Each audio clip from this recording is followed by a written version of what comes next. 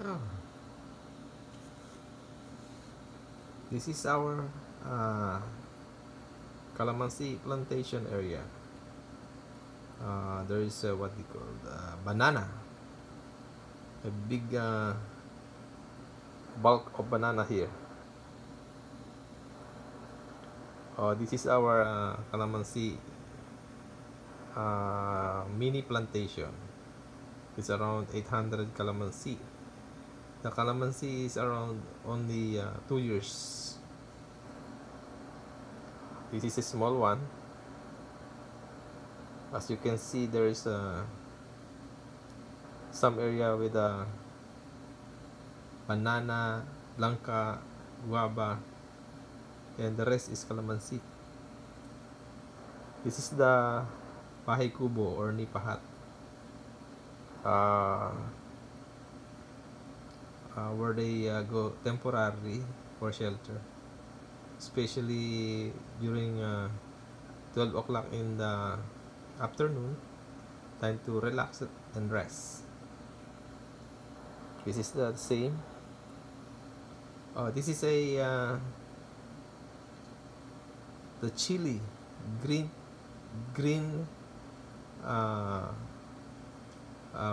pepper or chili, good for sinigang and tinola.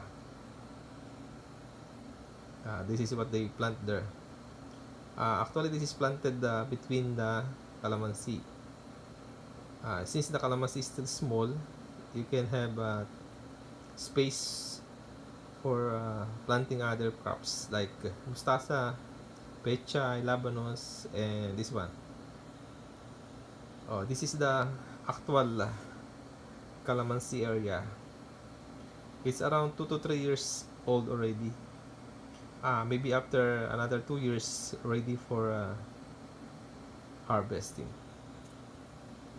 This is the same area. What we need is only to cultivate the area and then give some fertilizer. Yeah, this is the same.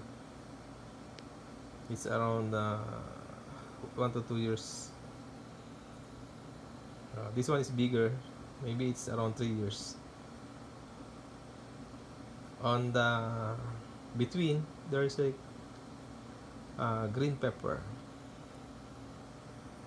This is the area where we will started to clean the area. This is a lot of harvesting time now. There's more. There's more. There's this is good for sinigang. Last time we harvested around 6 bags. 6 bags of this one, chili pepper. Only price is around 300 to 500 per bag. It's a lot. Our soil in the Philippines is really good. This is the area beside where there's a banana, langka, guava, aside from the calamansi.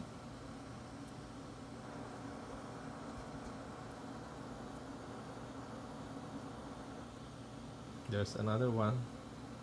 This is around 800 calamansi. There you are. In between is we plant the chili. It's around 6,000 square meter. This one is the front side.